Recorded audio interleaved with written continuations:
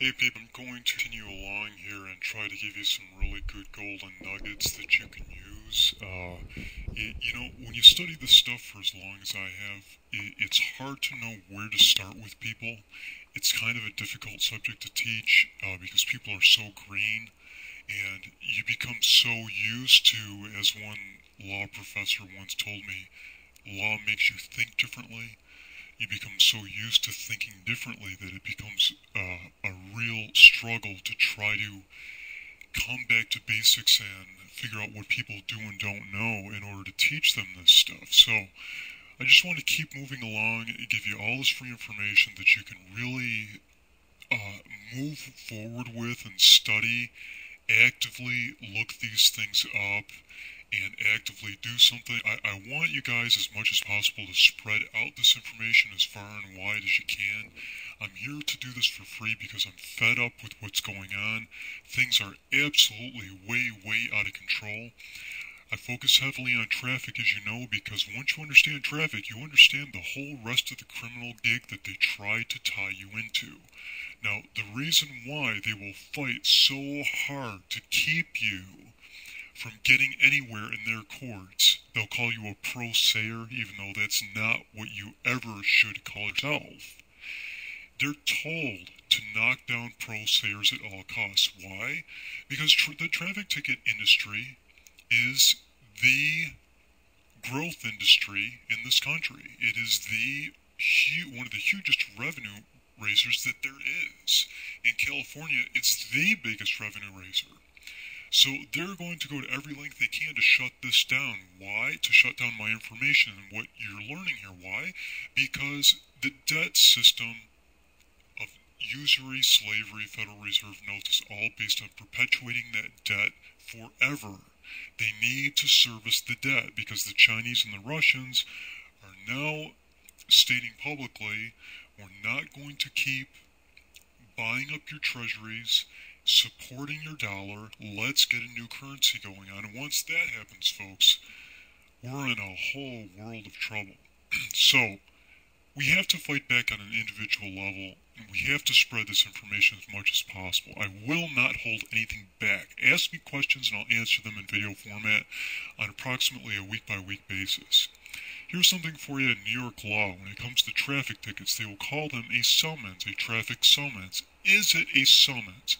I'm applying this again to New York State, but you can cross-reference this to all your states across the nation.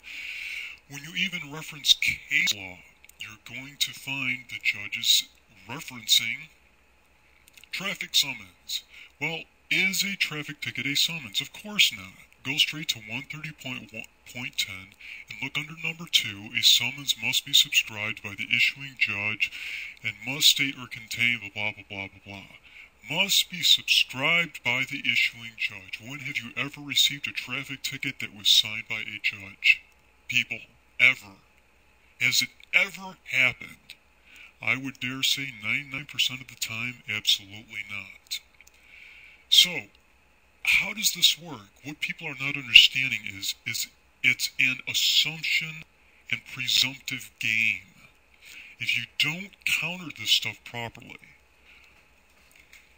you are going to be presumed and assumed to be in agreement with whatever they call it. This is how law works. If it did not work like this, the courts would be so clogged up with people stuck in there trying to figure out, well, what does he mean by this, what does he mean by that, etc., etc., etc. Just one big mess. The only way court processes can move forward is through assuming that you are in agreement with what is going on. This happens 24 hours a day in every courtroom there is, all the time, in every single case. The sooner you guys realize that, and realize that the presumption and assumption is what destroys you, 90-95% of the time, you'll begin to learn what you should be doing to exert your rights. Remember what the Miranda warning says. You have the right to remain silent. Everything you say can and will be used against you. Silence equates to acquiescence. It equates to agreement. Remember what I just said about presumption and assumption. If you remain silent, you are assumed and presumed to be in agreement. Now let's go over the second part of that Miranda warning. Everything you say can and will be used against you. Why do you think they have you plead guilty or not guilty? It carries the presumption, assumption of guilt. If you're not guilty of this, you must be guilty of something else. There's no innocent or not innocent. Therefore, anything you say can and will be used against you to prove your guilt. So if you say I am innocent, they did it, that will be used to prove that you did it. Do you understand how important this is? That Miranda is designed to trap you. So what do? You choose to exercise silence when and where you want per question. You never ever exercise silence to everything, ever, because you do not want to be held in a presumptive, assumptive trap. So when an officer pulls up to your car and asks you, license and registration please, and you pull out your license, you're giving away all sorts of stuff that enables them to use it against you, and you're self-incriminating the works. What if you choose to remain silent? Officer, will anything I say be used against me? You will of course say yes. Well, how then can I help you if anything at all that I say will of course be used against me? When I have to be insane to say anything to you, since you will in turn use it against me to try to put me in jail or garner fine monies? Of course. So, one way to handle this is when you're asked questions, ask questions back. Cooperate fully, keep your hands where they can see them on your steering wheel. Let the officer know, officer, I am here to cooperate fully, but you must understand that I can't say anything that will self-incriminate myself, and I can't answer your questions that could be used against me. So in that light, how can I help you? Well, the officers aren't going to like this, because most officers are ignorant. So what they'll give you is this traffic ticket, aka uniform traffic ticket, aka traffic summons, and case law is formed saying there was a traffic summons issued, but remember, that case law, since there can be no law coming from the judicial branch, only the legislative branch can issue law, pertains only to that case. Why?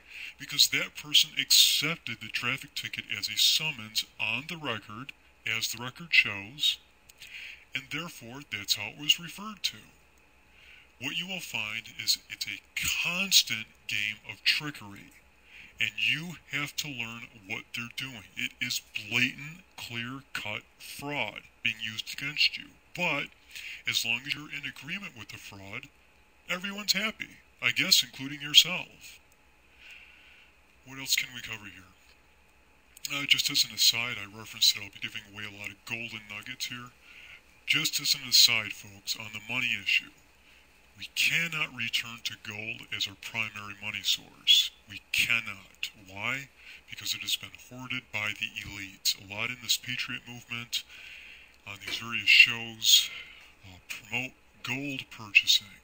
Now, if you've got it, and you're using gold or silver coins, and you're using it for transactions now, that's all fine and dandy, and I support that. But if the economy collapses, if we enter into worldwide depression, and they try to initiate a new currency of any kind that's based on gold, well, how's that going to work well if the richest of the rich have most of the gold?